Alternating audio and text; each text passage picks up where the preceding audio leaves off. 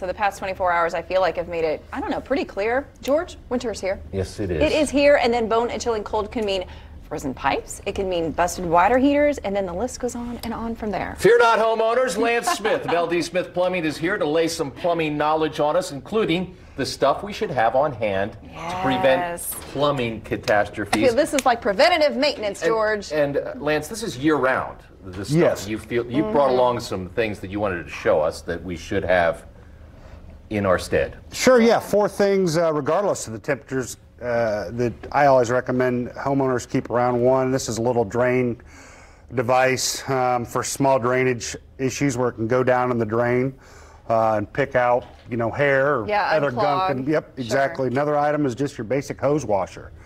You can always use these for those outdoor garden hoses. Always great to have around to put, because those fail from time to time. Third thing is just a pair of what I call channel locks or tongue and groove pliers.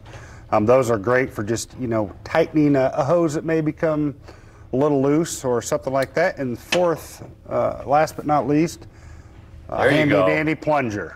Anything from a small sink clog to bathtub clog, and of course the toilets. Right. Always never hurts to have a good plunger around. There you go. But of course, now that these temperatures are dipping, even more important perhaps, what can we do? I say preventative maintenance because it's like do things right now before things go terribly wrong, perhaps. What advice, what tips do you have for us right now? In regards to the cold weather, first thing, if it gets really cold, just making sure, one, leaving faucets that you've had trouble with in the past or those lines that have frozen up, let them drip overnight. Okay, I wondered if that was a thing, like if you do need to drip or if that's not something you need to mess with. No, you know, usually when you get 20 or below, is the first thing that I mentioned. The next thing, insulating pipes that are in exposed areas.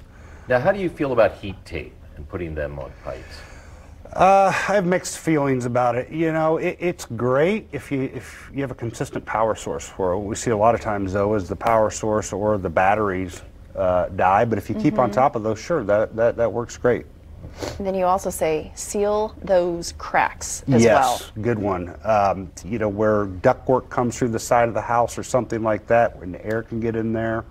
Also, crawl space vents. You know, closing those crawl space vents that can allow air into there once it gets cold is another good one to look out for. And one of the things that we did recently was take all the hoses off of our outside faucets. Good one. I totally forgot about that. Oh, I haven't done that yet. Yes. So take the hoses off. Take the hose off because those can retain water and then freeze back up into the faucet and cause damage to the faucet. So yes, that is a very good one. Hey, how about me, huh? Oh, there you go, George. You just end this right now. Okay, so any final tips? I always wonder, like, what's one of the biggest mistakes or biggest complaints or calls that you guys get this time of year? The most common?